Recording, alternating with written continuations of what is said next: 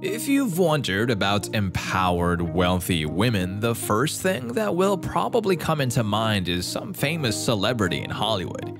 And yes, most actresses can be quite rich, but if it's a matter of asking about the wealthiest women in the world, you'll have to dig much deeper to find out who they are. But don't worry, since I've conveniently come up with a list for you to learn about.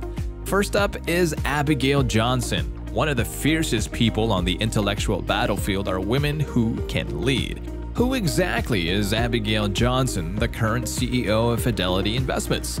She stepped up for the position last 2014 and has been taking care of the firm her grandfather, Edward Johnson, created in 1946. Ever since then, the succeeding generations have been taking care of the business, making sure it stays on top of the industry. Abigail had fond memories of her childhood. The budding child studied at one of the most renowned private schools. Eventually, with hard work and perseverance, she graduated with a Bachelor's of Arts degree in art history. A few years down the line, she also finished an MBA at Harvard Business School. With all that said, let's talk about her estate. And oh boy, with that huge piece of land, we'll probably get lost in the Milton, Massachusetts mansion. Currently, Abigail handles 45,000 employees internationally. The strong woman prefers to have the limelight away from her and is extremely focused on creating impactful decisions for her company. This unrivaled focus led some lost clients in the past back home to her firm. She's made incredible contributions, and for that, Forbes recognized her as one of the most powerful women in the world. Abigail is not only a woman of strength, but also a woman of love. Alongside work, she spends most of her time with her family. She's married to Christopher J. McCown, who owns a healthcare information company. And let's not forget her two wonderful daughters who she loves so much. Atta girl, you're doing great. Next up at number 9 is Iris Fontbana.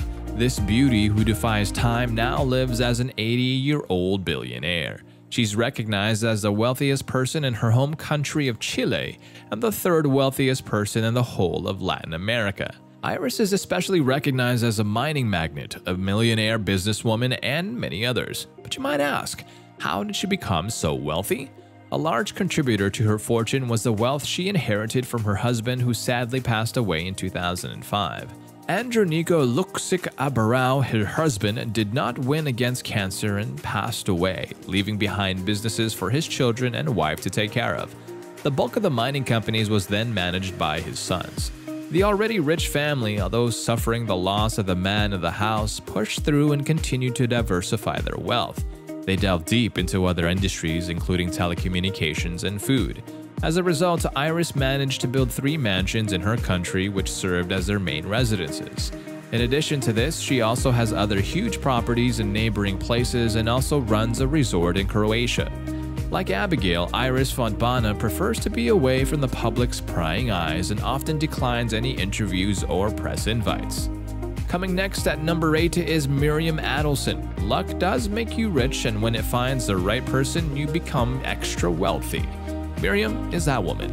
She built her wealth through running casinos and leveraging human satisfaction. But before all this wealth, Miriam took and studied medicine in her home country, Israel. In the same country is where she met her first husband, Ariel Oakshorn. Both were in the medical field and due to some reason fell out of love with each other and decided on a divorce. Some time has passed and destiny happened. Miriam met Sheldon Adelson on a blind date back in 1991. Not knowing that Adelson was one of the wealthiest in the city, Miriam worked on with her natural charm and soon fell in love with each other. The two of them soon got married. Apart from being casino owners, the couple were avid supporters of Trump's campaign. They were also reported to have donated tons of money to help fund Trump's presidential campaigns. But in 2021, Sheldon passed away, and naturally Miriam came through and all of Sheldon's casino businesses and wealth became her assets. In addition to all these, Miriam is currently the publisher of the newspaper Israel Hayom. On to number 7, we have Suzanne Clatton. Known as a renowned economist and German billionaire, Suzanne led Atlanta AG's grand transition into a world-class pharmaceutical company. To know more about this wonderful woman, let's go ahead and retrace her past. During her college years, she took up finance and marketing and went to a business school afterward to get an MBA. Not long after, her father passed away, leaving behind much of his wealth for her to take care of. At a fairly young age, she inherited 50 stakes in Atlanta AG and 12.5 stake in BMW. Similar to other billionaires, Suzanne diversified her business potential and participated in lucrative pursuits. As she progressed with her career in 1990, she met her late ex-husband, John Clatton. They eventually had 3 children as a result of their union. However, a nasty controversy sprang up in 2007. Allegedly, Suzanne was having an affair with a Swiss conman. The recognized playboy blackmailed Suzanne into releasing their photos if she failed to pay him a huge sum of 49 million euros. But the man later regrets this decision because he gets thrown in prison. In 2018, Suzanne's married life fell apart and ended up splitting with her husband. The reasons aren't disclosed publicly, but most would infer that the affair of the past has something to do with the separation. On number 6 is Gina Rinehart. This woman is an Australian mining magnate and is currently the executive chairwoman of Hancock Prospecting. She currently owns one of the largest private companies in Australia and has various investments in other industries.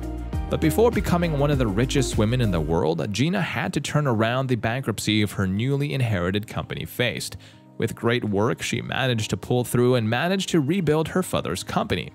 Like most of us, Gina had her fair share of struggles in her life. She had a short-lived union with Greg McMilton and had her first 2 kids. Not long after their divorce, she later married Frank Rinehart and had 2 more children.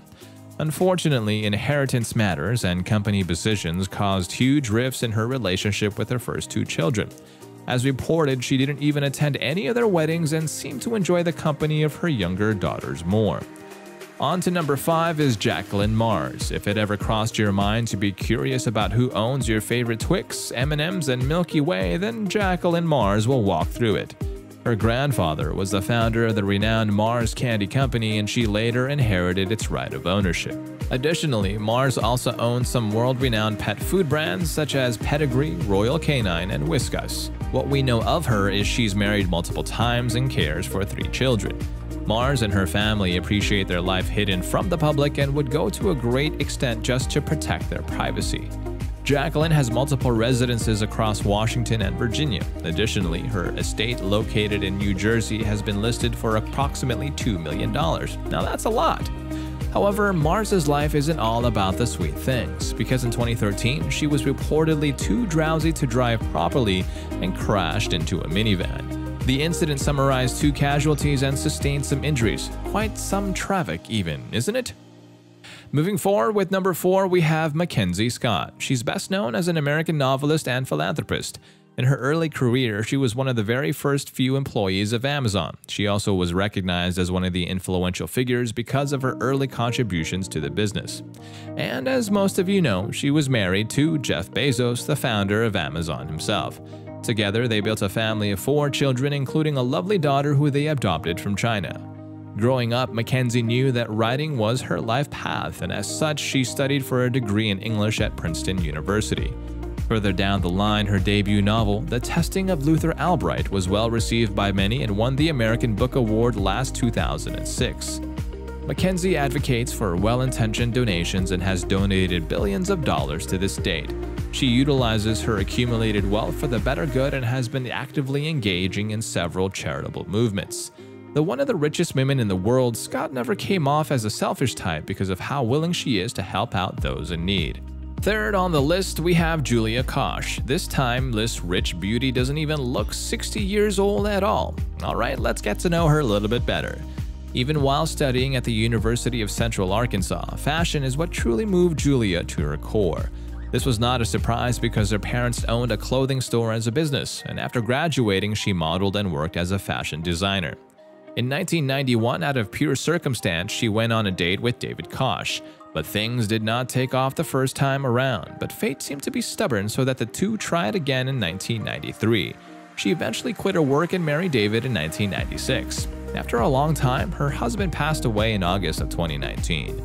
David left behind a massive amount of wealth and their children inherited almost half of the company. As of now, she remains a philanthropist with abundant wealth backing her up for the rest of her life. Up next is Alice Walton. She's best known as an American heiress who owns approximately $11 billion in Walmart shares. Alice finished her bachelor's degree in economics and immediately started her career as an equity analyst. She also founded an investment bank, Llama, company back in 1988. Unlike her siblings who were focused on Walmart, Alice focused most of her time curating art and expressing her love for it. She was also the known founder of the Crystal Bridges Museum in Bentonville, Arkansas. This goes to show that Alice wasn't idly sitting around, but also an active woman with pride. And the wealthiest woman in the world is none other than Francoise Bettencourt Myers. Francoise has taken advantage of the world's inherent desire for beauty and aesthetics, creating highly effective cosmetic products.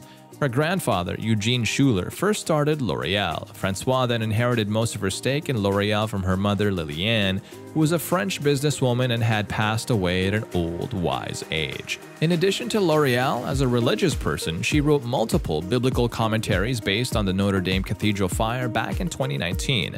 Out of compassion, she also donated $226 million to fund its repairs and restoration. Truly, she was a woman with a golden heart. That's all I have for you right now. Hope you enjoyed it, and don't forget to hit that subscribe button to stay updated for more. See you around.